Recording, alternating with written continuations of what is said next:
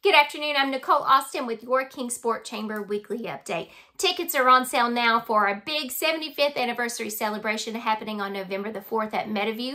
We are bringing in 3 world-acclaimed Broadway stars alongside the Symphony of the Mountains for a one-night-only performance featuring music from Broadway to Hollywood. Tickets are on sale. Visit our website for more information, or you can give us a call at the Chamber.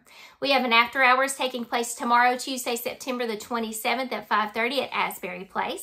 On Wednesday, the 28th at 10, we have a ribbon-cutting grand opening celebration for the Ballad Health Pediatric Emergency Department. This is going to take place at Indian Path Medical Center. On Thursday, the 29th at 6, we have a 75th anniversary celebration after hours with TEC Industrial, who is also 75 this year. We're going to have food, drinks, and music by 20 Ride, which is a Zach Brown tribute band. It's going to be a fun event. Make sure you join us for that event.